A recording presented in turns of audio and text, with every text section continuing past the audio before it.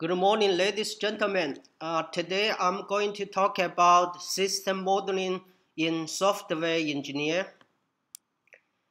And I'm going to answer two questions. What is a system modeling? And why we need the system modeling?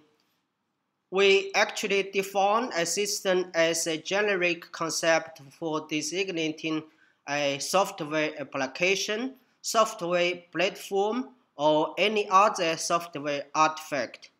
And then a model is an abstraction of a system often used to replace the system under study. A model in software engineer and the information system fields is usually language-based in nature and tend to describe or prescribe some system. So this is a little bit different from the mathematics science, where a model is usually in theoretical nature. Okay, models make the project planning more effectively and efficiently while providing a more appropriate view of the system. So this is the basic reason why we need the system model. So models allow the project control to be achieved according to objective criteria.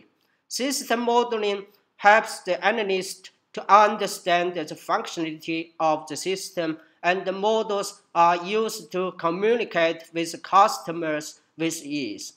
So in summary, models help us to visualize a system. Models allow us to specify the structure and the behavior of a system. Models give a template that help guide the development process. And the models help to document the decision taken along the project life cycle. From a system perspective point of view, model can be classified into context models, interaction models, structure models, and behavior models. And in an external perspective, where you model the context or environment of the system by context models. And interaction perspective, you model the interactions between a system and its environment or between the components of system by interaction models. In structure models, we model the organization of a system or the structure of the data that is processed by the system. And finally, in behavior models, we model the dynamic behavior of the system and how the system responds to events. And then look at it from the UML diagram types. We have the following diagram types. We have activity diagrams, we have use case diagrams, we have sequence diagrams, we have class diagrams, and finally we have state diagrams. Activity diagrams, in this sense, is shows the activities involved in a process or in a data processing. Use case diagrams show us the interactions between a system and its environment. Sequence diagram shows the interaction between actors and the system and between system components.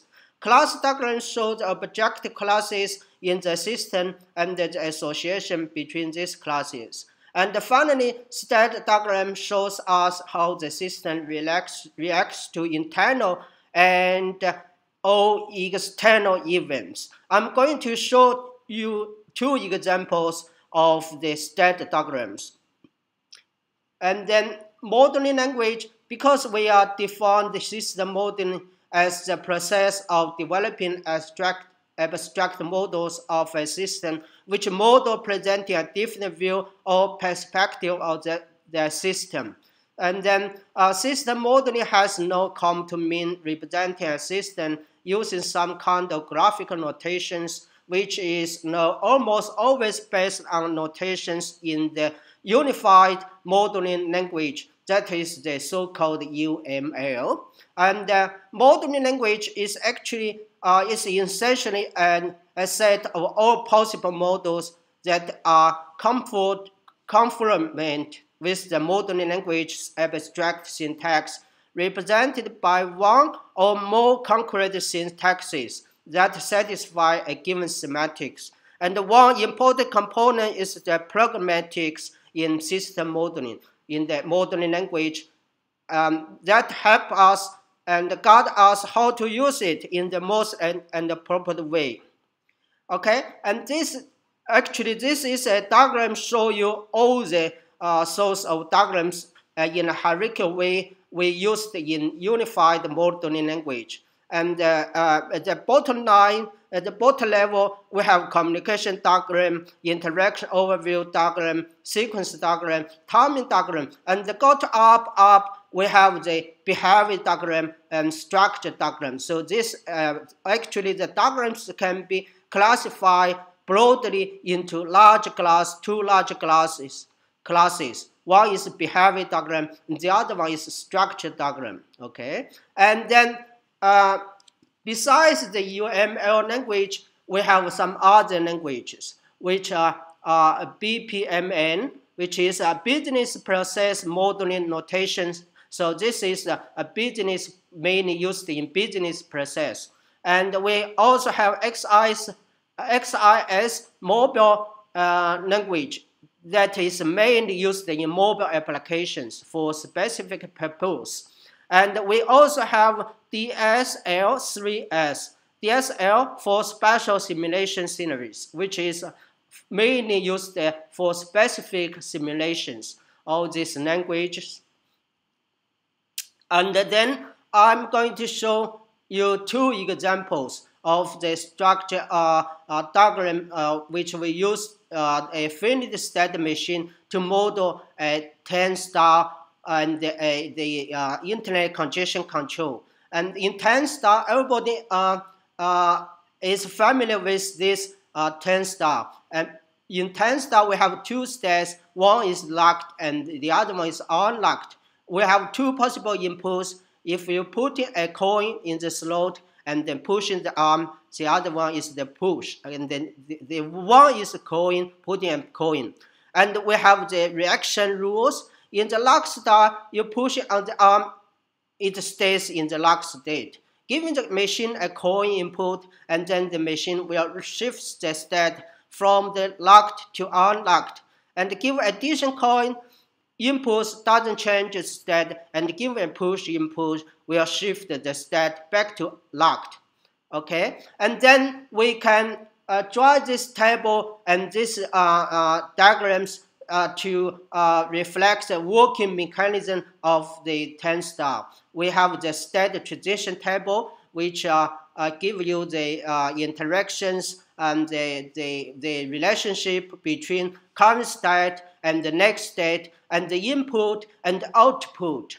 And we also have this state diagram of 10-star. As you can see, all these state can be transit among between the two states. We have two locked states and unlocked states, and they can transit from each other under certain conditions.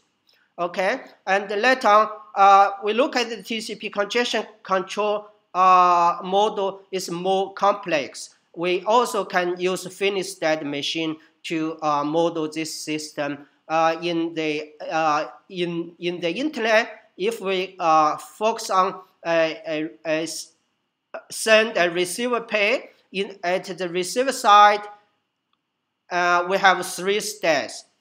We have slow start, we have congestion avoidance, and we have the fast recovery. And there are a number of reactions, and all these reactions is response to the ASIC acknowledge from the receiver. If we receive some ASIC package and there's some information, and all this information, all this will determine how can you respond to the ASIC. And you have three states to transition from each other, all in this states themselves.